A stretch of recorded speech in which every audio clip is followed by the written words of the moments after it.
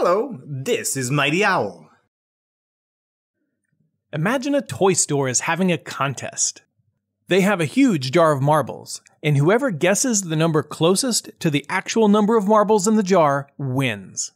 So, you walk around all sides of the jar, count a few marbles in one section, and then use that number to make a guess about how many are in the whole jar. What you just did is called estimating. When you estimate, you use what you already know to figure out a value that is close to the exact amount. Today, we are going to estimate lengths of objects and compare our measurements. How exciting! Sue is a big fan of collecting. She has lots of different collections: baseball bats, jump ropes, tennis rackets, flowers, even bugs. She's measuring and organizing her collections, so we are going to help her out. Let's start with Sue's tennis racket. Do you have your measuring tape with you? Don't worry, here's one. Let's lay down the tennis racket and measure it. It's exactly 21 inches long.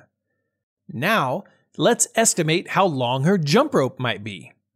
We can use the length of her tennis racket to help us estimate the length of the jump rope. Remember, estimation isn't just about making a guess. It's about using any information you already know to help make the guess.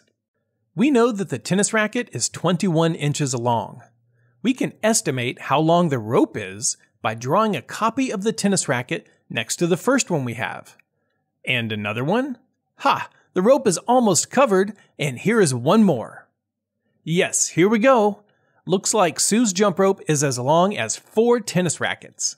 So, if the length of a tennis racket is 21 inches, we need to add 4 times 21. And that is 21 plus 21 plus 21 plus 21. 21 plus 21 is 42.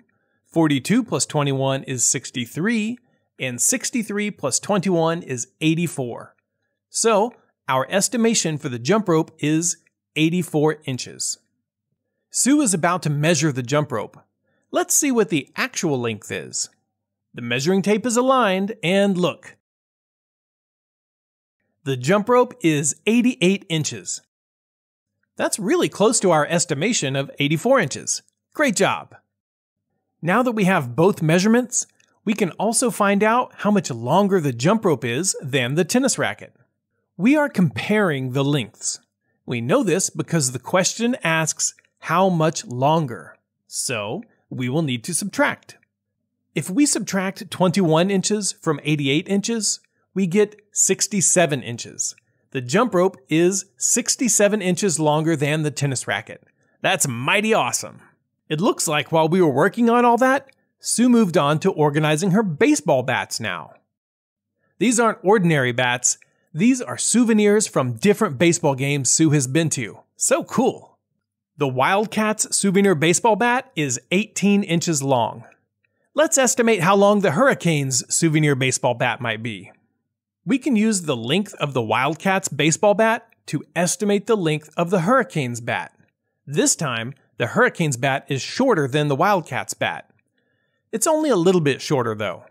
Sometimes more than one estimate makes sense. We could estimate that the Hurricanes bat is 17 inches or 16 inches, and both would be good estimations. It seems like maybe it's a little more than 1 inch shorter, so let's estimate that the Hurricanes bat is 16 inches. Now, time to measure. Nice estimating!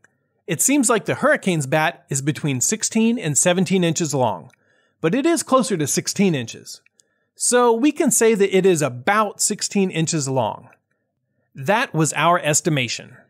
You've done a really good job with estimating today. Sue's gone out to the backyard now. Let's take a couple things from some of Sue's different backyard collections and practice one more time, using some different units. Here's a sunflower, an earthworm, and a really large stick. Sue already measured all of these items, but forgot which measurement went with which. Let's use our estimation skills to help her out.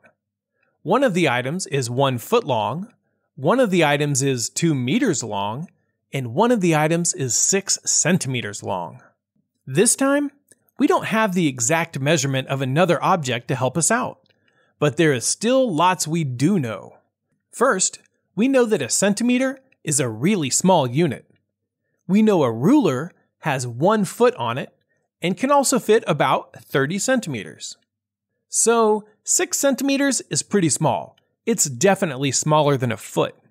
It's a good estimate that the earthworm is 6 centimeters. Next, the stick is definitely longer than the flower. We know that a foot is smaller than a meter, so a foot is also smaller than 2 meters. This means that a good estimate for the flower is 1 foot, and a good estimate for the stick is 2 meters. Sue found her notes. Let's see what they say. We did it! We got all of our estimations right. Great job today! You learned that to estimate length, you just have to use what you already know to make a good guess. You may know the length of a different object, or you may be able to think about the sizes of different units to help.